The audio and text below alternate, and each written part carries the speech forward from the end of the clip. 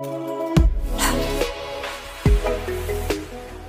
the episode that will air next, it will be an initial journey that brings challenges and uncertainties for Eun Kyung when starting her new law firm. Eun Kyung finally really decides to quit the Daejong firm and open her own law firm, which also makes you curious about what Eun Kyung's new law firm is like, which makes her excited again. Although not as big as the Daejong firm, Eun Kyung looks so enthusiastic as she begins to fill in the various props in her office space. Eun Kyung describes her law firm as a place that will help her clients get their spring back as quickly as possible.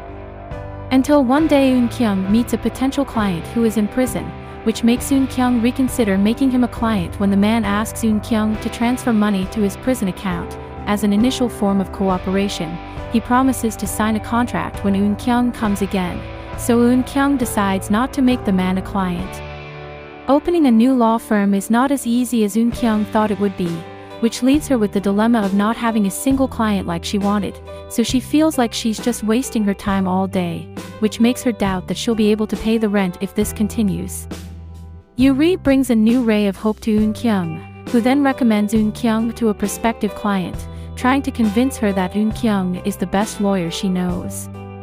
Until when the prospective client meets Eun Kyung becomes so excited and confidently asks her to trust her completely.